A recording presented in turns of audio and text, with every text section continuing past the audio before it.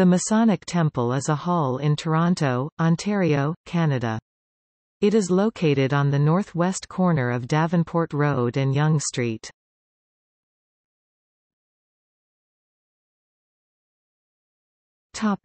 History.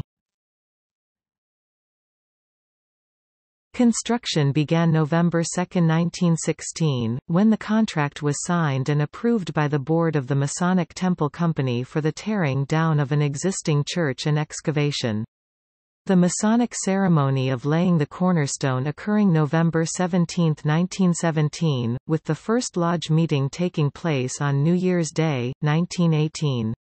At its peak, the Masonic Temple was home to 38 different Masonic bodies, 27 craft lodges, 6 chapters York Rite, 2 preceptories Knights Templar, 2 Scottish Rite bodies and a Donoram Council. The hall functioned as a ballroom in the 1930s and began to host rock acts in the late 1960s. In the years before its sale to CTV, the building housed live music clubs known as the Concert Hall, and earlier, in the late 1960s, the Rock Pile, a sitting-on-the-floor-style concert venue that featured not only showcases for top local talent but also appearances by major international recording stars, including Toronto's first Led Zeppelin concert on February 2, 1969, during the band's inaugural North American tour. Although the location remained historically significant and was added to the City of Toronto Heritage Property Inventory in 1974, the building has changed hands a number of times.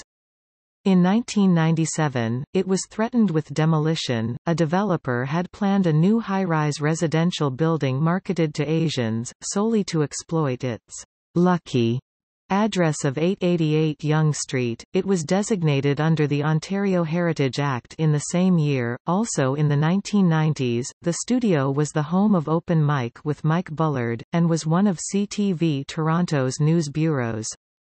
Also, notably, it has been rented as a rehearsal space by the Rolling Stones. From March 2006, the building became the broadcast home of the new MTV Canada and has hosted the Polaris Music Prize since 2009. The building's fate was once again placed under a cloud on November 2, 2012, when Bell Media announced the moving of MTV Canada studio production to 299 Queen Street, West, and that the building would be sold, possibly for condominiums. Bell Media officially listed the property for sale on March 4, 2013. On June 17, 2013, the building was purchased by the Info-Tech Research Group for $12.5 million.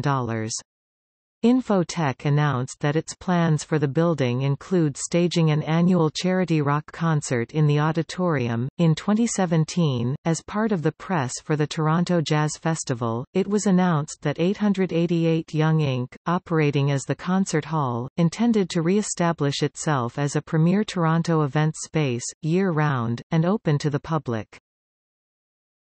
List of live shows.